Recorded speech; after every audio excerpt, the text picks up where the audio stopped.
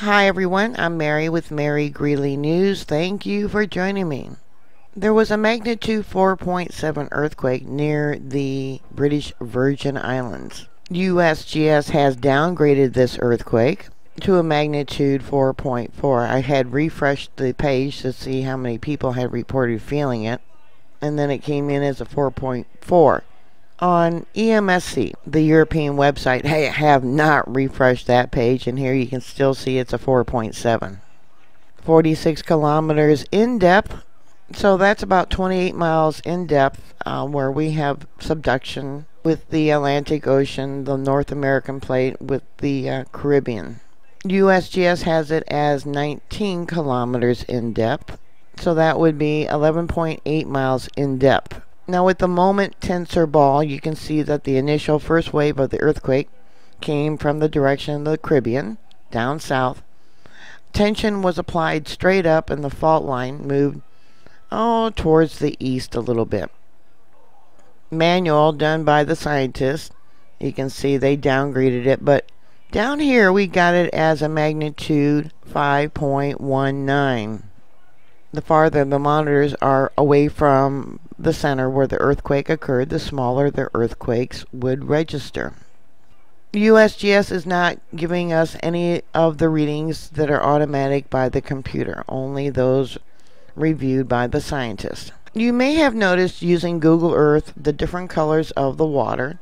This is because of the salinity, the salt in the water. Salt water, ocean water, is heavier than water that has come from, fresh sources, rivers, streams, etc. An example, you can look at closer to the islands. There's another really good example of where the Atlantic Ocean doesn't mix very well with different waters, would be the Bahamas, Nassau.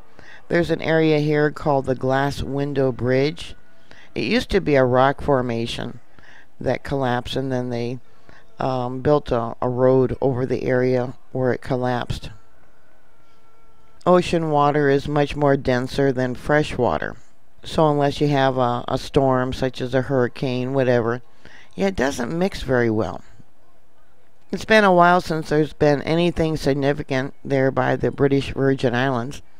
There was a 4.9 in November of 2018. Up here we got the Puerto Rican Trench. Over here we got Puerto Rico. A few days ago, let's see, that was November 29th, there was a magnitude 4.8. And then on August 24th, there was a 6.0. This whole area is being pushed down. There's a lot of magnetic anomalies because it's being kind of crushed, I guess you can say, from the North American plate, the Atlantic plate, and the South American plate moving up, converging all on this area. The deepest trough is the Cayman Islands trough. That's between Jamaica and the Cayman Islands, and this is the area where they had that large earthquake in the 1700s. And the Dominican Republic has had 3 tsunamis dating back to the 1800s. Most of the populations build along the shorelines of the different islands because the interior is all volcanic.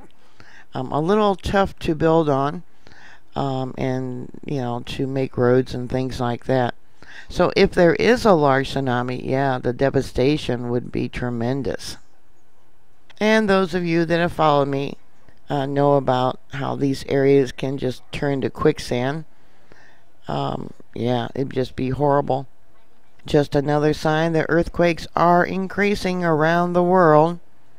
If you have any thoughts or comments or questions, please put it down below. Thank you for watching. Thank you very much for your support. I really appreciate it from the bottom of my heart. Please stay safe. God bless you, and I'll talk to you later.